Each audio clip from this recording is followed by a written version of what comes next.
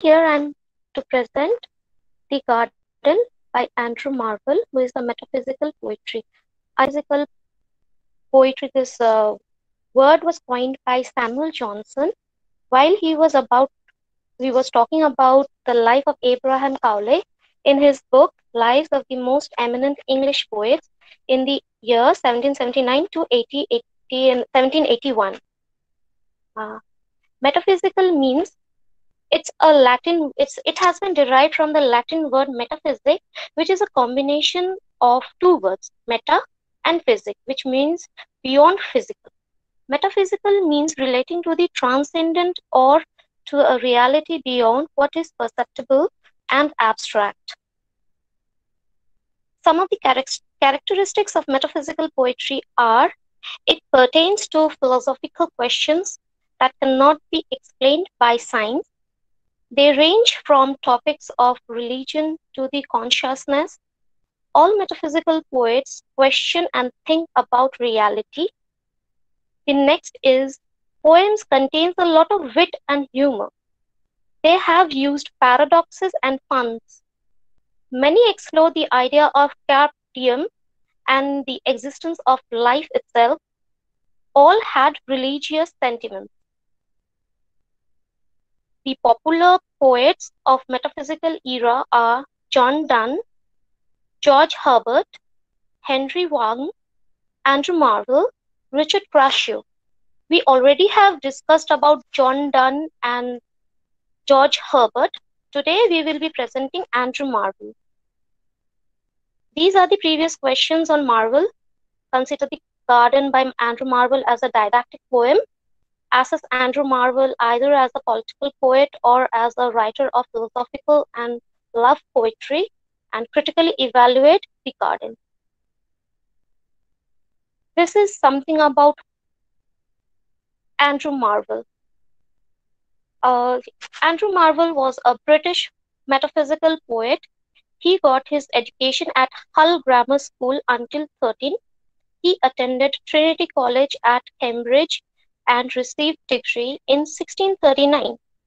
He was elected to represent in Parliament in the era 1659 to 1678. Poetry has a political aspect, as we can say, because he gave much of his major lifetime in the politics. That's why we can see political satires in his poetries. He died of opiate overdose taken due to ague. This is a fever which we can resemble with malaria, and due to overdose of opium, he died. Famous poems of Andrew Marvell are the love song to his coy mistress, to evacuations of an aristocratic country house and garden in Upon Appleton House and the Garden, the political address and Horatian ode upon Cromwell's return from Ireland, and the later personal character of Holland.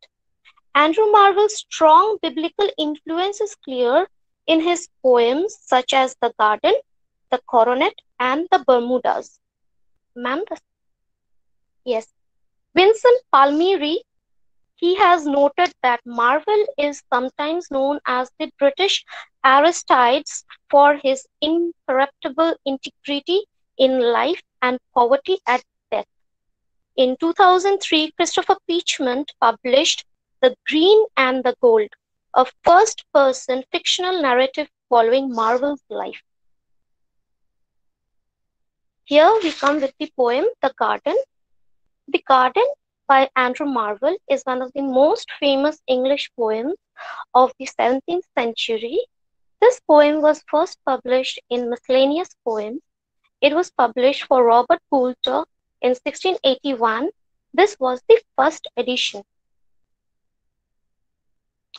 The summary of the poem is, in the initial part of the poem, the speaker thinks about the vanity and inferiority of man's devotion to public life and politics, war and civic service. The speaker thinks that quiet and innocence which are present in a private garden are more valuable The speaker describes the garden as a place where there are sacred plants away from society. The speaker admires the garden because it gives shade of lovely green. The speaker thinks that the lovely green is superior to white and red colors that commonly signify passionate love.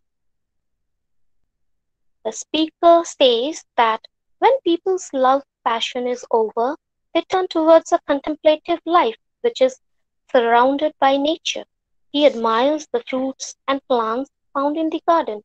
The speaker imagines that he is tripping over melons and falling upon the grass. He begins to feel inner happiness, which allows him to create and contemplate the other worlds and other seas. Poet seems to be implying that for an imaginary and visionary poet, the garden is the best place to compose poetry. The speaker says that in the garden he envisions his soul releasing itself from his body and perching in the trees like a bird. He compares that blissful state to the happy garden state of Eden, the biblical paradise. In the concluding part of the poem, the speaker imagines the garden as its own cosmos, with the sun running through a fragrant zodiac and an industrious bee working and its work computing the passage of time. The critical analysis of the poem The Garden is: this beautiful poem has 9 stanzas. Each stanza has 4 rhymed couplets. The lines follow iambic pentameter. It has a rhyme scheme of AA, BB, CC, TT. The major theme of the poem is the peacefulness of retirement from busy public life. The poetic devices are symbolism. The palm, the oak, and bays symbolize crowns made from the trimmings of trees. By representing societal pursuits, they signify limitations because the trimmings from plants do not last, whereas the living trees flourishes. Personification, which we find in stanza 2, line 7, society is all but rude.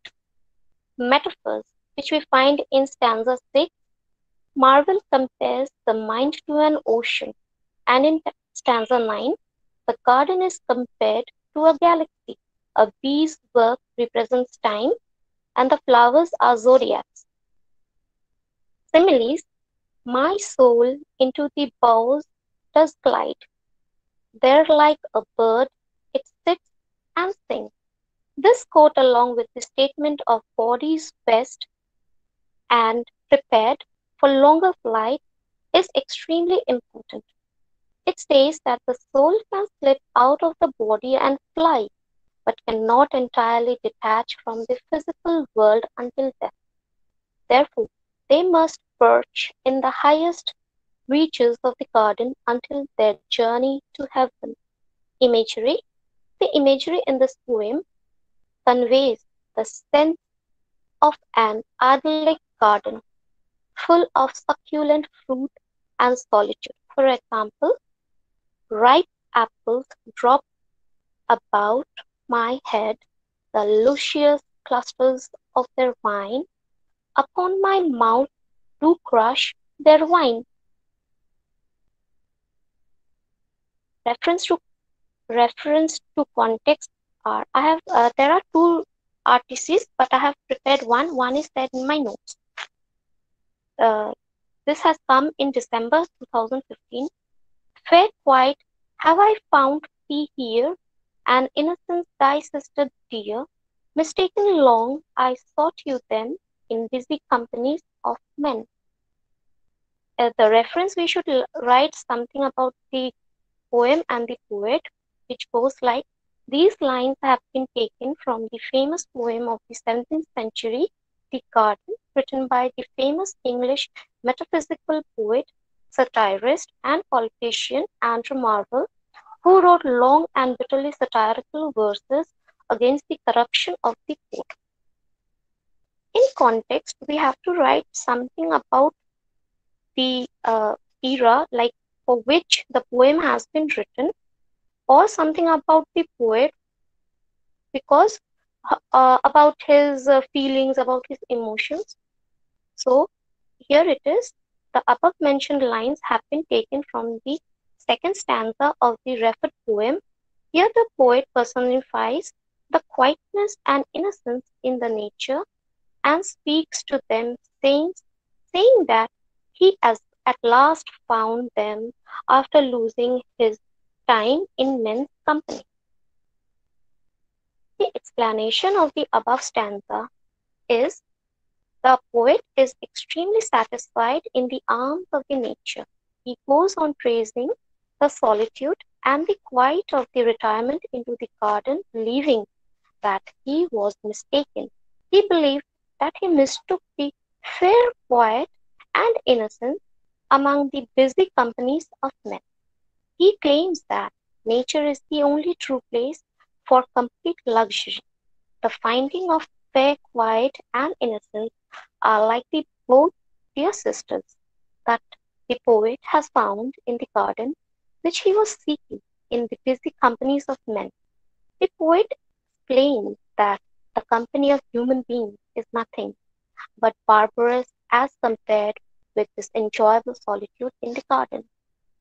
Critical appreciation of this poem is: the main theme of the poem is that peaceful life in the nature is more satisfying than social life and human company. The poem is striking in its sensuous imagery, witty ideas, and a balance between romantic and classical elements, as well as its metaphysical qualities. So,